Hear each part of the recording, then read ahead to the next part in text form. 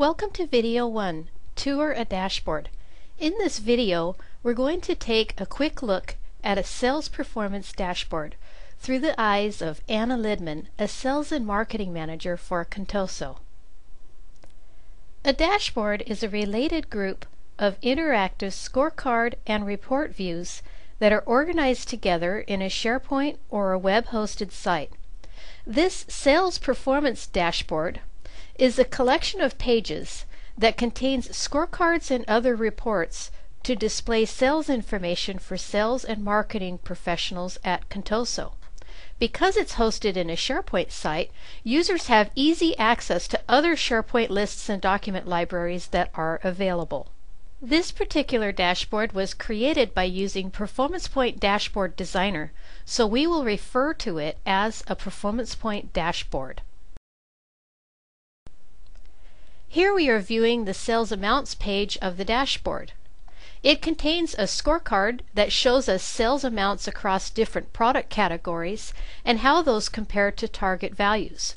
Below the scorecard, we have an analytic chart that tells us sales amounts across our three main geographical territories.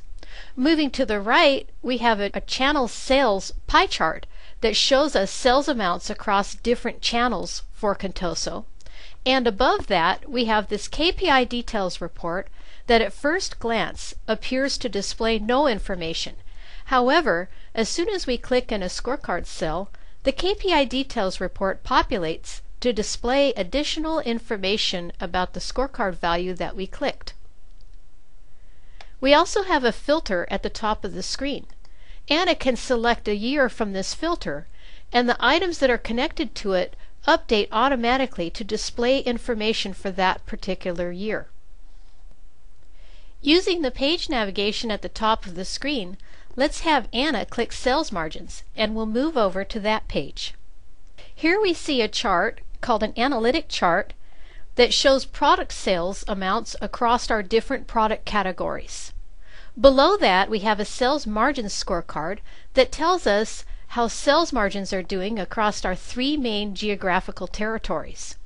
And in the upper right corner of this dashboard, we see a sales amounts and margins report. This is actually an analytic grid that tells us sales amounts, sales discounts amounts, and sales gross margins across our geographical regions.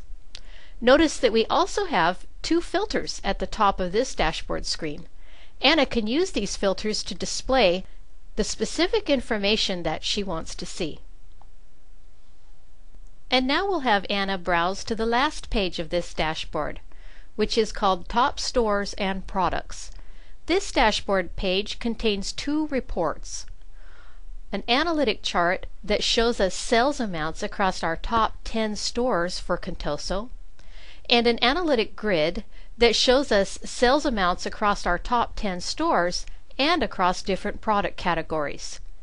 We have a dashboard filter near the top of the screen. Anna can use this to select a period of time, such as past year or last 2 years. Let's review some of the concepts that we covered.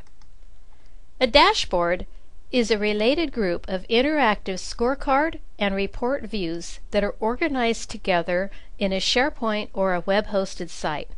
The sales performance dashboard we looked at is a collection of pages that contains scorecards, reports, and filters that are hosted in a SharePoint site. Because our dashboard is hosted in a SharePoint site, we can easily navigate within dashboard pages and across different SharePoint lists and document libraries. Dashboards can vary greatly in their structure and content.